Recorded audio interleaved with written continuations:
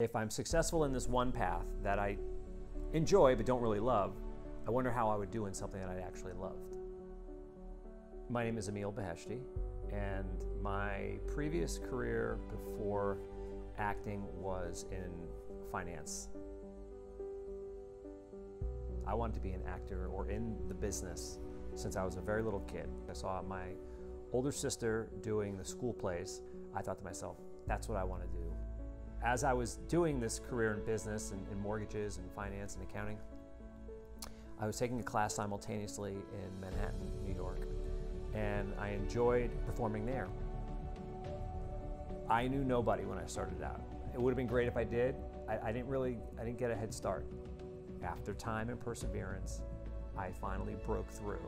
And I never got a big break, but I get a lot of little breaks, and I'm constantly chipping through.